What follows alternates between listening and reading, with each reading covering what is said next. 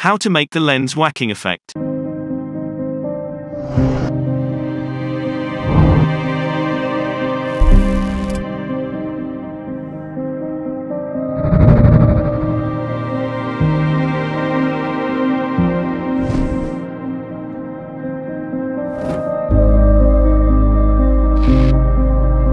Today's video is sponsored by Audiio, a great platform where you can get licensed music and sound effects made for filmmakers. Duplicate your clip and bring it on top. Trim it down to the part where you want the effect to be, and try to keep it short. Right-click to that part, make it a new Fusion clip, and open it in the Fusion page. Add a lens reflection node. Open up the isolation controls, and adjust the brightness slider to your liking. Change the color of the refraction if you want. Play around with the global blur slider and the anamorphism.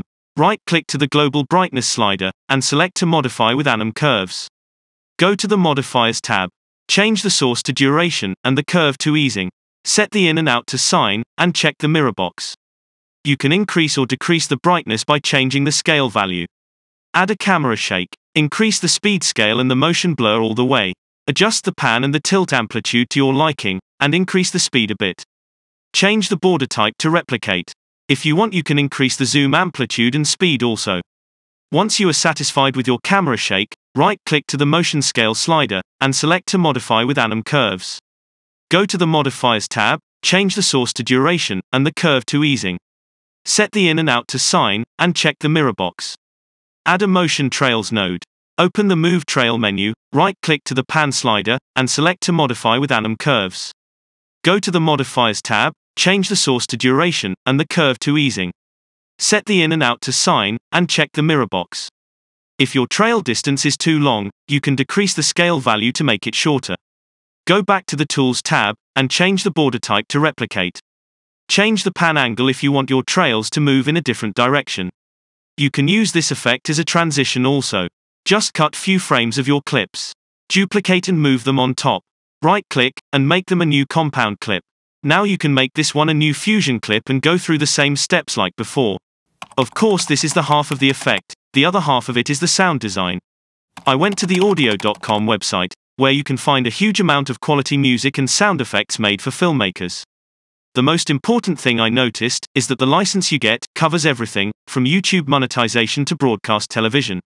I went to the mysterious playlist under the Moods category, and I found exactly what I was looking for. You can create your own playlist, or you can save the songs you liked in the favorites.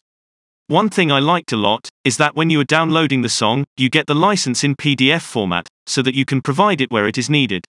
You can also browse your music with very useful and easy to use filters. Choose the mood. In my case, I want it to be chill. Also, I will set the genre to cinematic. In the video theme, I will choose the slow motion. The build filter is very useful for filmmakers. Depending on the style of your edit, you can choose steady, ascending, middle crescendo, or multiple crescendo if your video has a multiple peak moments. You can see the differences in the audio waveform of the songs. The Bpm filter is also very handy tool. Set your desired tempo of the song, and search through the results. The vocals filter is easy to understand. About the duration filter, the instrumental only, and the lyrical only, I think you can guess what they are doing. For the sound effects, go to the SFX menu, and search through the pre-made cinematic collections, or search based on the category. If you have a specific effect that you are looking for, go to the search, type the name of the effect and search through the results. You can narrow down the results, or you can choose the duration. With more than 30,000 sound effects, you will find anything you want.